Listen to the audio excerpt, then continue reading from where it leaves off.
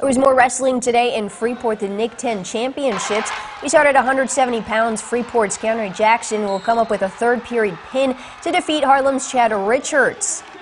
At 182 pounds, it's another Freeport pretzel going to work. Matthew Chavers, he had a tough match against Xander Gutrich of Rockford East. Chavers pulled this one out by a 13-7 decision. At 195 pounds, Harlem's Cadence Hecox was the favorite. He lived up to that. He raised his record to 22-0 by pinning Hananiga's Xander Snake in the first period.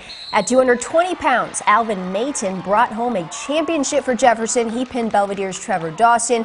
And at 285 pounds, it's another championship for Freeport.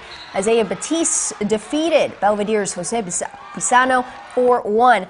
Freeport had 5 individual champions and 3 runner-up wrestlers. The Pretzels won the school's first ever NIC-10 team championship in wrestling.